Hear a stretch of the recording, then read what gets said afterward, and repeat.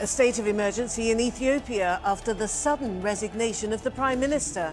I have decided by my own will and submitted my resignation to leave my responsibilities with EPRDF and the government. So who will replace him? And what next for Ethiopia? This is Inside Story.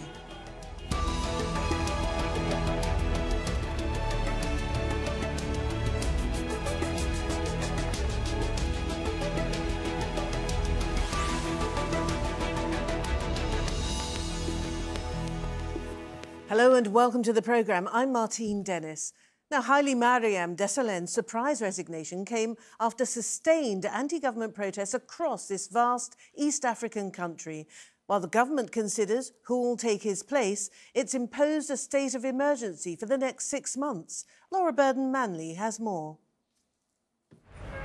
The streets of Ethiopia's capital, Addis Ababa, appear calm, but the country's political establishment is in crisis. In a surprise move, Prime Minister Hailemariam Desalegn stepped down from office on Thursday, becoming the first leader in modern Ethiopia to do so. The EPRDF and the government are undertaking an ongoing reform, and we know that we are in the process of achieving these reforms. I myself want to become part of the solution with the reforms. I have decided by my own will and submitted my resignation to leave my responsibilities with EPRDF and the government. The following day, Ethiopia's ruling EPRDF coalition imposed a 6-month state of emergency.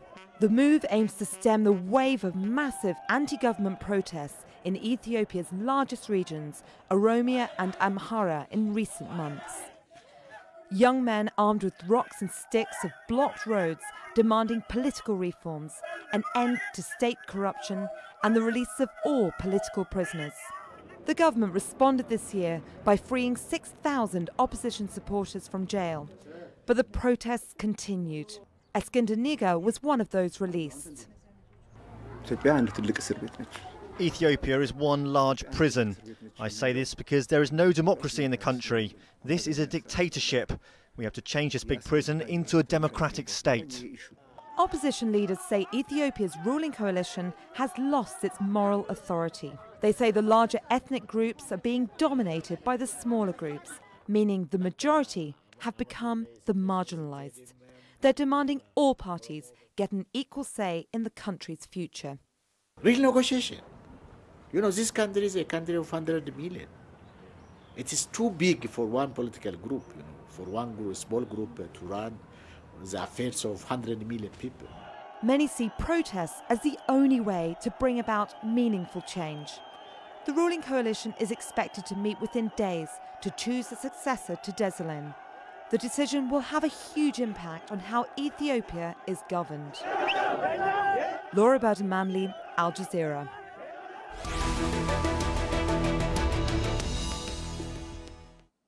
Well, Ethiopia is the second most populous country on the African continent with 100 million people. There are more than 40 different ethnic groups. The two largest groups, the Oromo and the Amhara, make up around 2/3 of all Ethiopians. Tigrayans account for just 6% of the population, but they dominate politics and the security forces.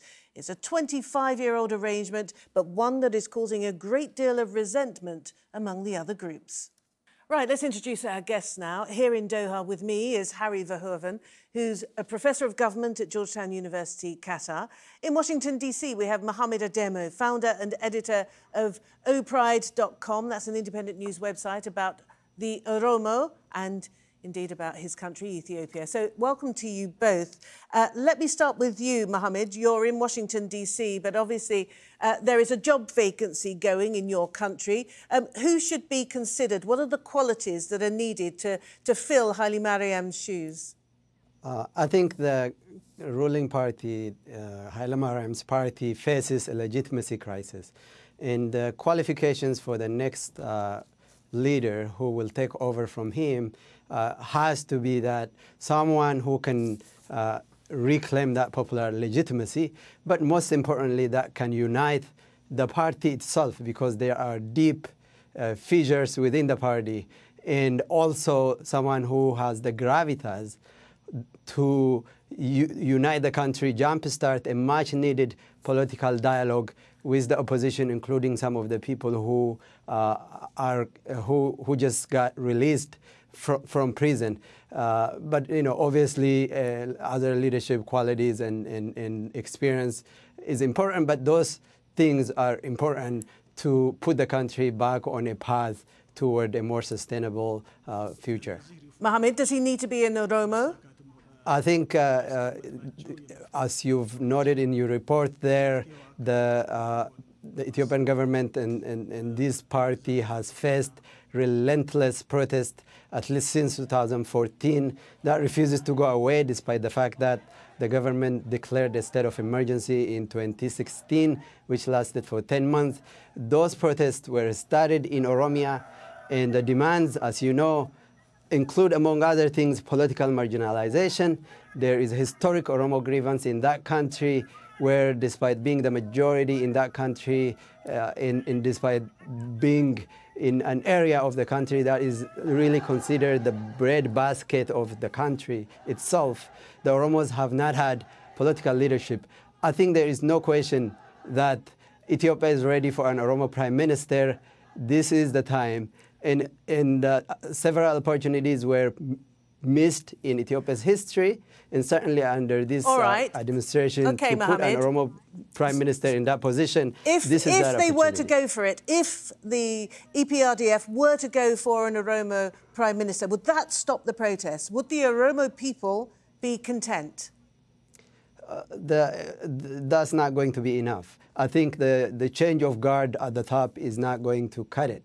Ethiopia is a very repressive state. There, it has to be followed by political reforms, and this leader has to be someone who has popular legitimacy among the Oromo, and also someone who can inspire confidence in the country as a whole, because Oromo being the majority, there is this concern about what is called in academic circles the tyranny of the majority, and then also the rise of Oromo nationalism scares some people. Someone who can inspire confidence in other people in the country that Oromos can actually lead this country toward, put the country back on a stronger footing. I think it has to be someone qualified for that, and certainly someone who's willing to reach across the aisle, talk to the opposition, and chart a vision really for the future of a country that is democratic and more united, because the lack of application of the Constitution, in this case, the lack of self-rule for states, has been the battle cry of protesters my entire life. I want to jump in there, and I just want to ask you, ask you something really, really quickly. Do you have a name in mind? Absolutely. I think it is not my choice, but the choice of the people of Oromo, and largely of the Amhara people and certainly other groups in Ethiopia, is Lamma Magarsa, the president of Oromia Regional State. Who has made bold stakes to Ethiopian unity and pledged democratization. Mohammed, thank you very much. That's what I wanted to get out of you. And I want to put that now to Harry. Harry, is the EPRDF and perhaps more accurately the TPLF within that ruling coalition prepared to cede power to a majority figure, somebody who represents the Oromo people? Well, I think it depends. I think there are certainly people within the party, including within the TPLF, who understand that they've really reached a fork in the road and this is a very dangerous moment. And that if they're not careful in how they will proceed next, many of the gains that have been built up over the last 25 years or so risk being washed away. So in that sense, I think that, yes, there is a sense amongst many people within the party that perhaps the time is right for an Oromo, if only for the reason that there's been a sense that Oromos have been complaining for a long time and standing by the sidelines and always saying, oh, what about us? What about this? It's very different being prime minister where, as Mohammed rightly said, you've got to forge a compromise. You've got to show that you take everybody's concerns to heart, that you don't favor one group over another. And so there has been, for a long time now, a minority, but an increasingly growing minority within the party that has been saying, OK, these Oromos have been complaining for a long time. Let's give it to them right now. Let's see what we can do. Provided, of course, that there are a number of guarantees that are given. Many of the privileges, again, that Mohammed has referred to will not be eroded overnight. That's almost impossible. It's dominance of the security services, grip on certain sectors of the economy, etc. So there probably will have to be some kind of transition there too. But I think that the party is certainly readier than it was 2 years ago or 5 years ago. It sounds very much, Mohammed, let me come back to you in DC. It sounds very much to me as though Ethiopia is at a crossroads, that many people are describing the country as being in a state of crisis at the moment. I don't know if you'd agree with that, and whether you think that this is perhaps a seminal moment for the running of the country. Absolutely, but you know, if I may, first I think on what Harry said, I don't think Oromos have been unfairly complaining about lacking or being marginalized from the center in Ethiopia. This has been going on for close to a century, and I don't want to go through the history of it. But I think the concerns of marginalization for Oromo is not just complaints, or I think it is very much warranted, and I think we should be very careful with characterization. Mohammed, many of the other groups in Ethiopia can have exactly the same complaint as well. Let's just get on with where you think the country is at this particular moment, and whether you think that there is enough momentum for there to be positive change, positive in terms of Oromo aspirations, and perhaps the Amhara. The Amhara, the second biggest group, are also sitting on the sidelines with a great deal of discontent. There've also been protests in the Amhara regions. No, absolutely. I think the country is at a dangerous crossroads, actually. And what the government is doing is taking one step forward and two steps back. And the release of political prisoners and journalists, and some of whom were really the cause célèbre of the protesters, was a very positive step forward. And there are discussions of reform within the military, within the security sector, in the judiciary, which now really is the instrument of the executive branch. Those are positive steps. But when you declare a state of emergency a day after you release these prisoners, that sort of sends a mixed signal. But if the authorities are really serious about what they're saying, that they want a national dialogue, and they want to talk to the opposition, they want to move the country forward towards a more democratic path and expand the democratic space for the young people that you see on the street to voice their grievances, to have avenues for grievances, to feel like they belong and they have a future in this country, and they want to be at the table to have a say in what that future looks like. If they were to do that, I think they have an excellent opportunity to move the country forward. Not only that, to rewrite its own legacy, which has been characterized by repression and heavy-handedness. But if they continue to send mixed signals, there's a risk here that things could go south. We could see a bloodshed, and the government would collapse. And certainly there are signs of that, because within the party the divisions are deep. The OPDO, and as you mentioned, the Amhara National Democratic Movement have formed an alliance to really challenge some of the more entrenched security and the military intelligence sectors, which are dominated by ethnic Tigrayans, who have controlled those institutions for the last 27 years. So I think what they do next, and what this state of emergency means, and how soon they move to install a successor for Hailemariam, and instill confidence in people, to make sure that, because I'll give you an example. All right, well, hang on a minute. Let's get to your example a bit later on. Let me now go to Harry. And Harry, in his resignation speech, Hailemariam Desalegn said that he hoped, and I paraphrase, that his resignation would actually help the country move forward and implement some reforms, democratic reforms. Is he right, and will this happen? Well, it's certainly a first. You know, Ethiopian leaders historically do not leave power voluntarily. They certainly do not announce their resignation on national television or national radio. So in that sense, it is an important step in and of itself. It is also certainly true that I think it became very obvious in the last year or so that the needed reforms were not going to happen under this Prime Minister, that this Prime Minister lacked both the ability, perhaps also the willingness, and there's still some debate as to what extent he was really on board with many of these reforms. So he was not going to be the one to certainly not see them through. So you don't think that the release of political prisoners was a sign of strength, a sign of the fact that Hailemariam wanted to move forward with reforms, open up the political space? I don't necessarily think that fell under his portfolio, and I think many people who watch Ethiopia, inside and outside Ethiopia, will know that this is not necessarily the Prime Minister's decision, or this Prime Minister's decision. But so I think that potentially this could be a very positive step. I mean, it very much depends on the internal party deliberations that are happening. Where I'm cautious, of course, that the party has a long tradition of Marxist, Leninist order and control, and continues to believe that fundamentally it is a vanguard that understands where the country should head, and that many ordinary people do not. And that, of course, is fundamentally not a very democratic way of looking at it. And that represents, I think, a very serious obstacle, even with those people who say, nominally speaking, that they commit to reform. The mindset remains one of people ultimately must follow and the leadership decides. And that culture, that political culture, it's not just something that's within the party, but it's particularly prevalent there, is important. Harry, at this point, it will be quite useful, I think, for us to explain, to look at this term ethnic federalism, which, of course, is the system under which Ethiopia has been governed for around 25 years or so. It was the vision of the former Prime Minister, of course, the architect, if you like, of modern Ethiopia, Meles Zenawi. Explain what it is in simple terms. Well, very simply put, it was Meles's answer to the fundamental problem that Ethiopia in the 19th century was an empire in which many different population groups, ethnic groups, linguistic groups, religious groups were violently incorporated.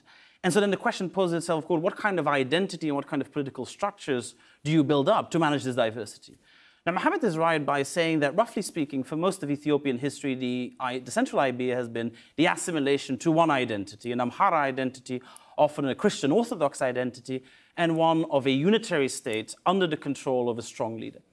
What Meles Zenawi tried to do when he instituted this idea of ethnic federalism, coming from one of the minority groups that had been forced to assimilate to this identity, was to say, let's give people all around Ethiopia the right to speak their own language, to enjoy education in that language, to manage their business with government in that language, to self-govern. And this was an idea, I think, that originally was quite popular, not necessarily at the center of power. Many people saw it as dangerously weakening Ethiopia, but at least it was seen by many marginalized groups, including many Oromo at the time, as something that might potentially empower it. As we're seeing from many of the protests today, that's not quite how it plays out. So it's not working? Well, again, it depends on who you ask. I mean, for example, take the Somali region in the eastern part of Ethiopia. There are many people who undoubtedly are still very unhappy with being part of Ethiopia, but there are also many people who will tell you that in many ways they've never had it so good. They've never had this kind of representation in the central government. They've never had the right to speak their own language. They've never had the kind of business interests and presence in the security services that they have today. These are not small things, and the same applies to many people in Oromia.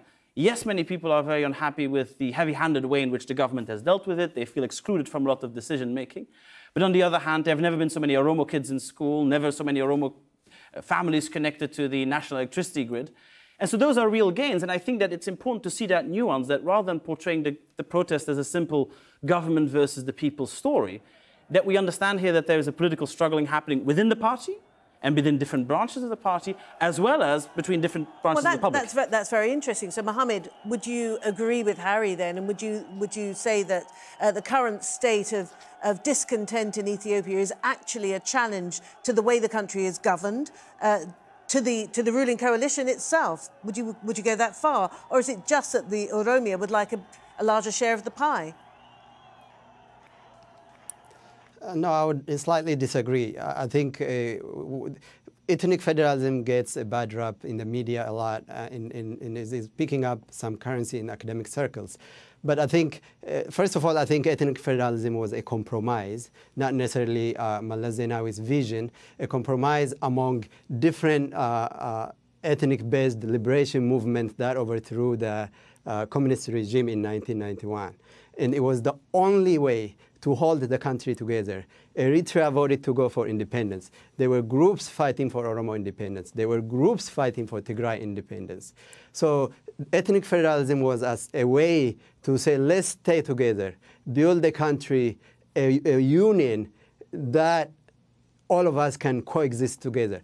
But something happened along the way. They promised decentralization two states, ethnic-based homeland states, but that never came. So I think the problem is not necessarily the design of the system, which has worked greatly for the most part in terms of the cultural revival you see, in terms of the development of some of the language that were essentially banned from public use under previous administrations, and then suddenly giving people at the grassroots, people that you see protesting, the sort of power that they feel now that they can demand their rights. I think there are positive things. What happened, though, is the power remained centralized at the top. And Harry is absolutely right earlier when he pointed out the ruling party's culture. That comes from the sort of the communist tradition of democratic centralism, where decisions flow from the party.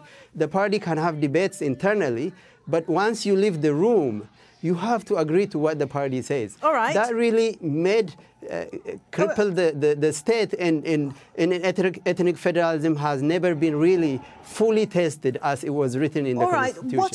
What is the prognosis then from your point of view? I know that you're in Washington D.C., but I know that you're very well connected with events in Oromo, in Ethiopia. What is your prognosis for the short term? I think, as I said at the top of the show, Ethiopia is ready for an Oromo prime minister, and the choices are clear. It has to come from the Oromo People's Democratic Organization, the OPDO, and there are only two names that people will accept. That is Lamma Magersa and his deputy, Dr. Abiy Ahmed. And I think they owe it to the Ethiopian people at this dangerous and very precarious moment where, as I alluded to earlier, people think that the Prime Minister's resignation meant that the government has collapsed, and there was a bit of an anarchy in part of the country yesterday because people thought there was a power vacuum, and they started burning prisons. All right, we're running out of time, Mohammed. So I'd like to move this on quickly then and come to Harry and say, if the EPRDF is not prepared just yet to put an Oromo in the Prime Minister's chair, what will happen? I mean, there's a state of emergency which they've said is going to be in place for 6 months. No, it is, and undoubtedly there will be an attempt to restart some of these demonstrations, both by people themselves, but also, as I've alluded to earlier, by certain elements within the party that have been actively instrumentalizing these demonstrations, including very senior figures in the OPDO who have had a very double speak at times. But I don't think that we should underestimate the security services. These security services have an incredibly long, and from their point of view, very successful track record of maintaining order, who are willing to pay a high price. I mean, this is a country where for a very long time the security services have had very little qualms about locking up thousands of people, about sometimes, if they deem necessary, killing very large numbers of people. So I think it is also very important that the opposition, both the opposition in government, if you like, and the opposition outside government, think very carefully about those steps, because if the very people at the top of the security services feel that they're back against the wall, that they're running out of options and that they may lose absolutely everything, I don't think that they will hesitate and open fire. And that would be a catastrophe for ordinary Ethiopians, but also for the region as a whole. I mean, Somalia, Sudan, South Sudan, Eritrea, all in many ways need a stable Ethiopia, economically, politically, security-wise. So it is a very important moment. All right, we're out of time. Mohammed Ademo, thank you very much indeed from Washington, D.C. Harry Verhoeven here in the studio with me. Thank you very much indeed. And before we go, just to let you know that we did try to get a government voice, the Ethiopian government, to contribute to the programme, but unfortunately we weren't able to. Thank you for watching the show. You can see it again anytime you like by going to the website, aljazeera.com. Should you want more discussion, there's always our Facebook page. That's facebook.com/AJ Inside Story. And there's a Twitter sphere, our handle @AJ Inside Story. I'm at Martine Dennis. From me and the whole team here in Doha, it's bye for now.